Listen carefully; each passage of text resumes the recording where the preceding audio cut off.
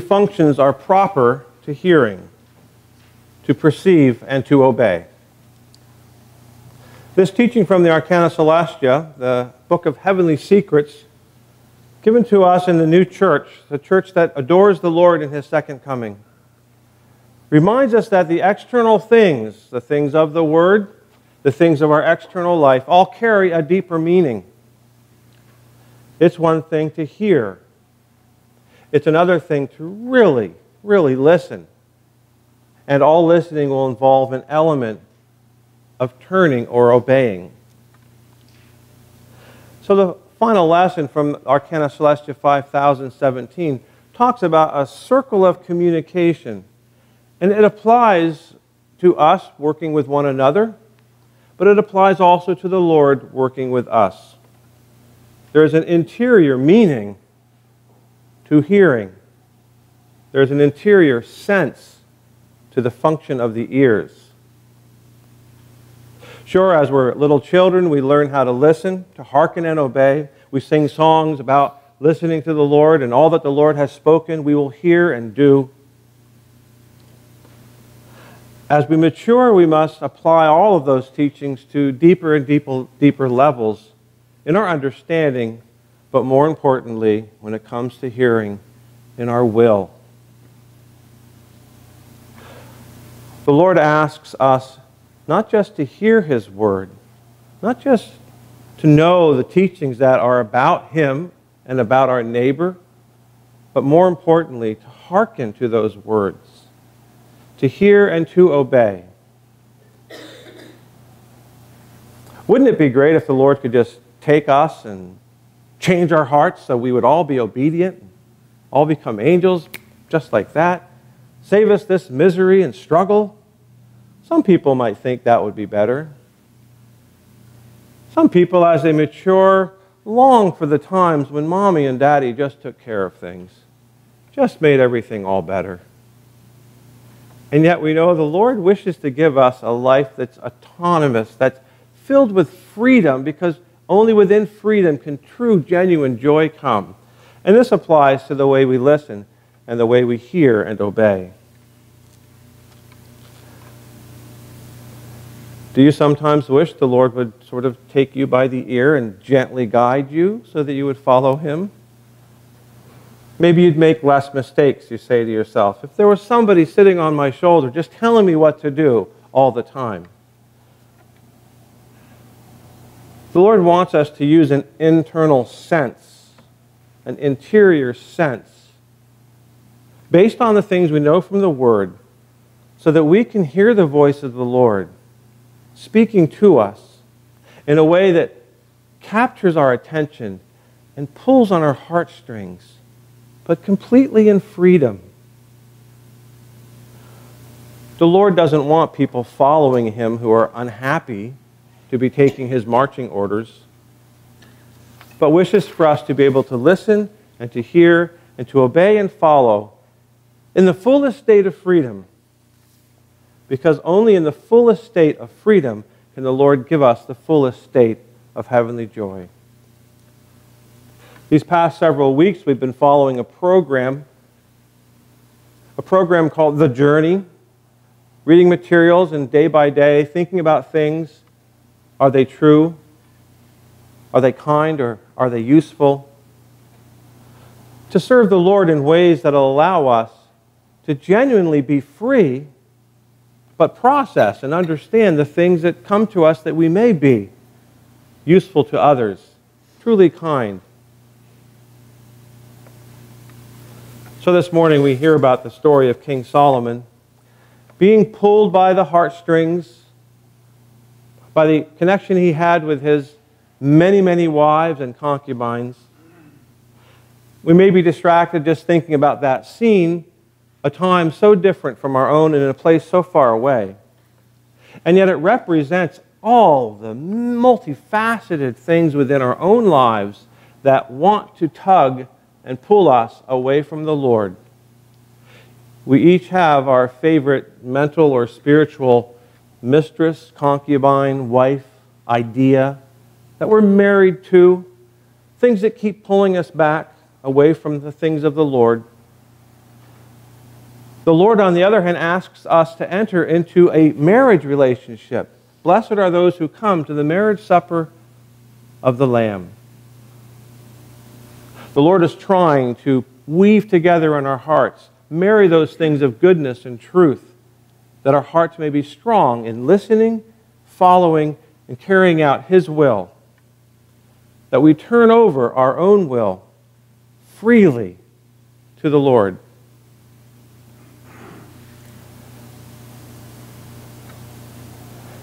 In the parable that is used to discuss this story in the program that we're following, it mentions, and we talked about this several weeks ago, the parable of the vineyard, where this person who owns the vineyard calls people to work at the beginning of the day, the middle, the afternoon, the evening, the late evening, and they all get paid the same. We talked about that 4 weeks ago. The injustice, the apparent injustice of the Lord's heavenly kingdom, where He wants to give each one of us, no matter where we come from, no matter where we are in our path of life, He wants to give everybody the most joy they can receive. They all receive the same amount. We all will receive the exact same amount, all the joy of heaven that we can possibly use. And the appearance in the literal sense is just unfair. But when you think about it, do you want the Lord to press into you more heavenly joy than you can take? Well, that sounds like, well, it might be good, right? No. If the Lord pushed more into your heart than you could possibly receive in freedom, you would simply be being led around by external things or interior things from the Lord that wouldn't be of His will. We sometimes want more than we really can use or need. We go back then to that prayer used as the opening sentence. Give your servant, O Lord, an understanding heart to discern between good and evil. And as we begin to discern, the Lord will give us just enough truth to match the desires of our heart to do that which is good. The Lord never gives us more truth than we can bear. The Lord never forces upon us more good than we can stand. We're blessed to see scenes presented to us from the Word, scenes from heaven, the world of spirits, and even from hell, to give us examples of how these things that are taught in the Word can be applied in our own lives. There is the scene in the beginning of heaven, or conjugal love, but also repeated in true Christian religion, of people who have ideas of what heavenly life is. In the end, they all realize that unless they're useful, heaven is not a very fun place at all. Having conversations and parties and perpetual singing and playing music, having worship all the time. They think, this is the reward of heaven. The Lord will pump down into my heart these blessings of praise. And after a day or two, oh my goodness. Even you, sitting in the pew, listening to a preacher giving a fantastic sermon, can only take it for so long. Preachers know this. You know it. You can only receive so much at a certain state, and then your state is full. Then you need to take what you hear and apply it. You need to take what you know and use it.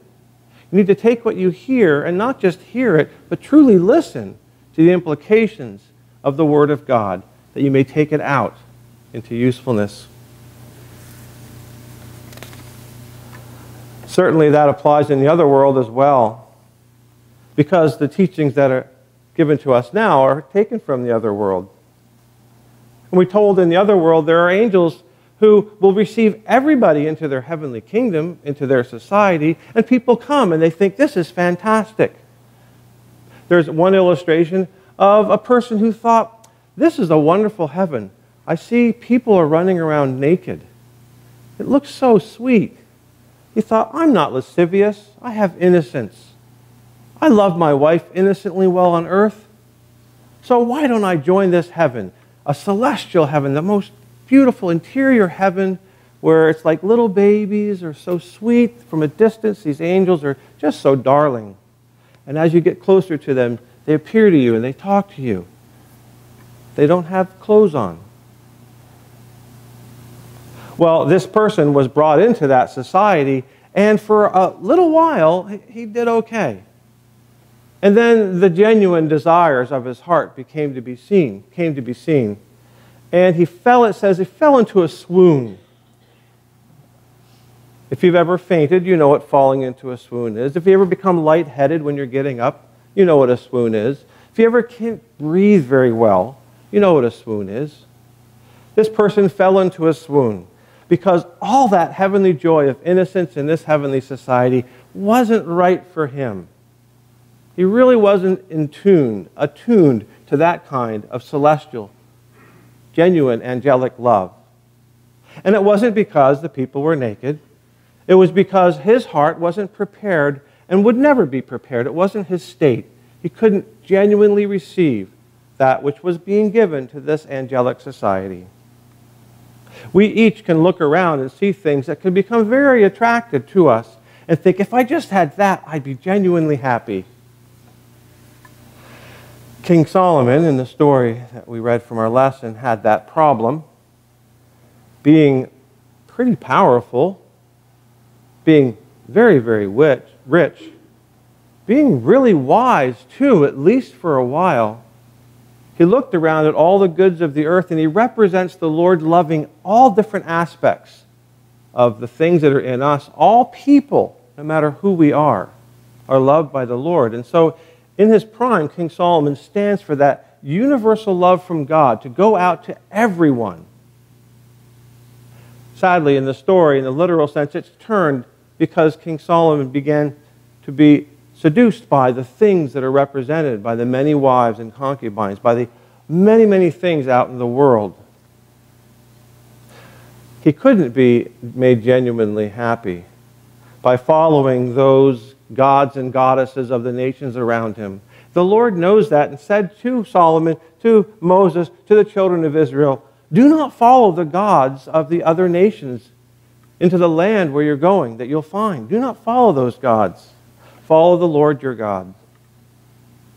Many of us think we can be happy when we look at somebody else's happiness and think, I'll have that. Give me one of those, please.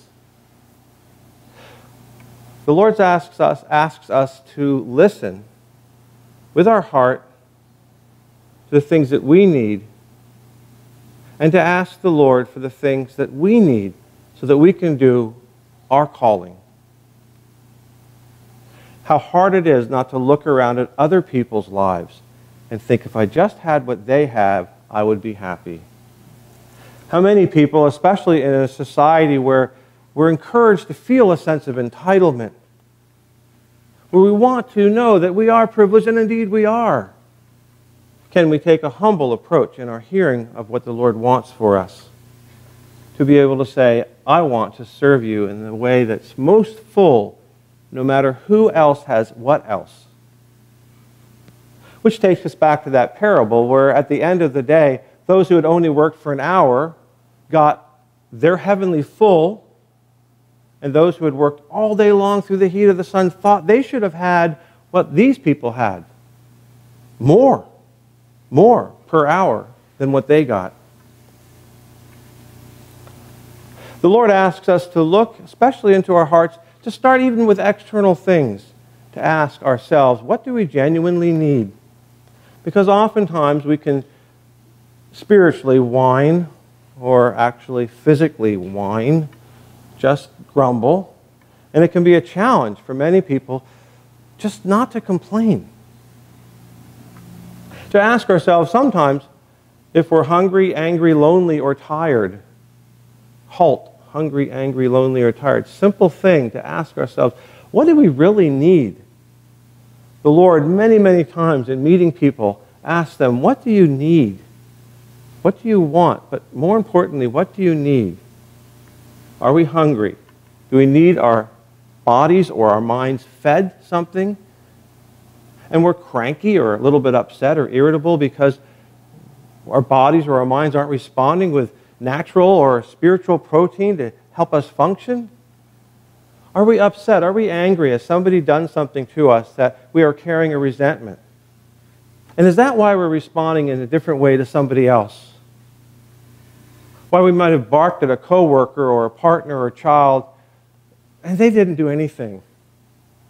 But we're just angry at something else, and we're responding, and we're not listening to either ourselves or our affections or heart. We're not listening to other people's needs. And to try to work on what it is that's genuinely upsetting us and see where it's coming from. Are we lonely? It's good to stop and think, how do we feel about our relationship with other people? The famous prayer of Francis Assisi asks that we learn to become listeners more than seek to be listened to. And it goes on to compare various things that we might want these things, but let's be the person who can give those things first. Let's be a good listener.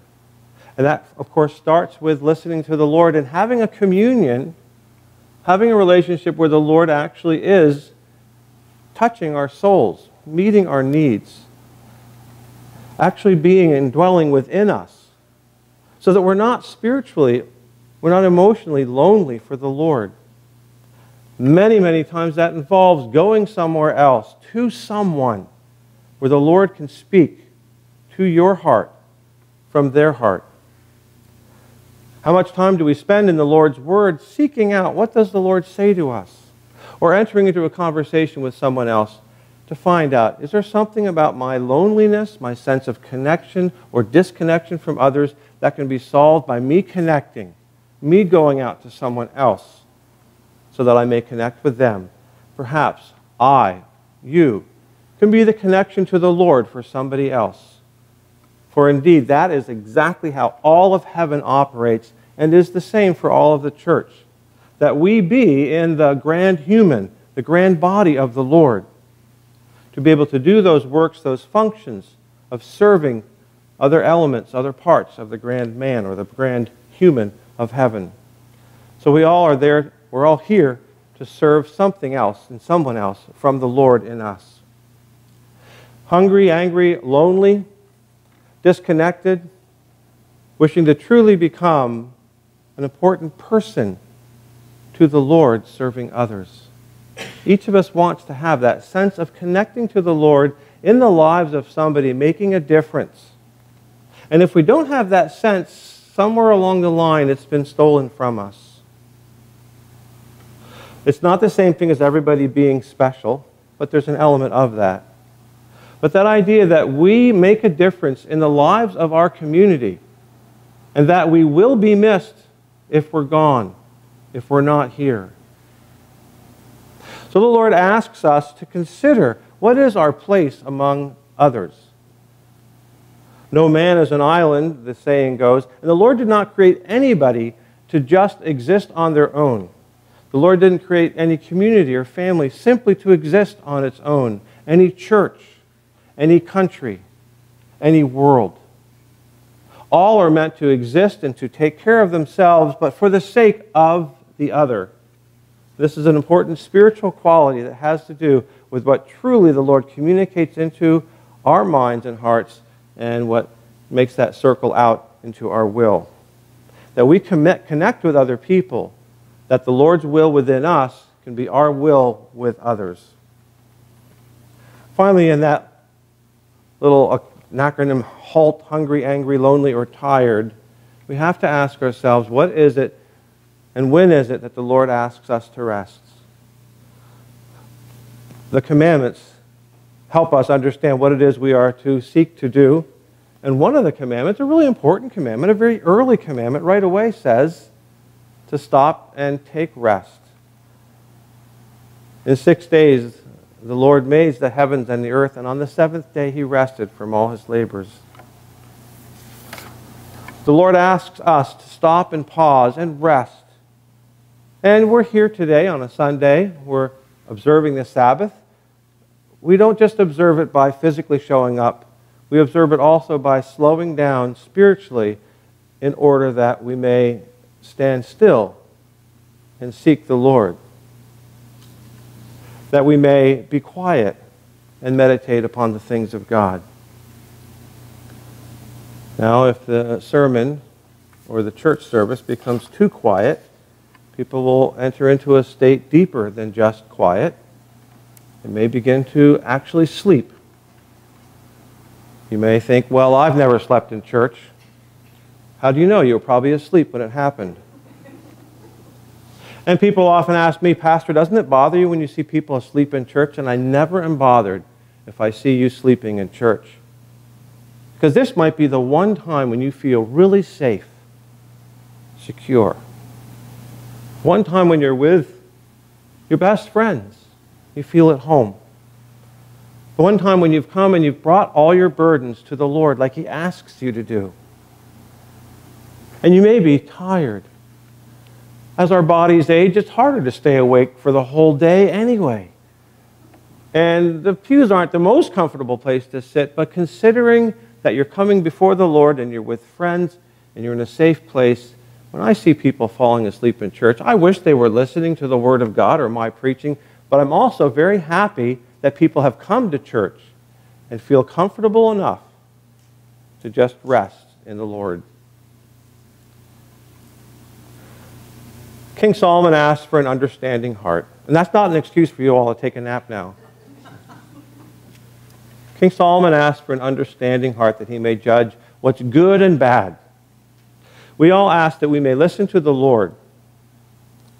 Not just listen to know, but listen to obey. So the Lord may fill up our hearts, as it said in the second lesson, that we may be full with the good things of the Lord, pressed down, shaken together, good measure. And most importantly, that we may take these good things that the Lord gives us and that we may do to others as we would have them do to us. Amen. Please rise.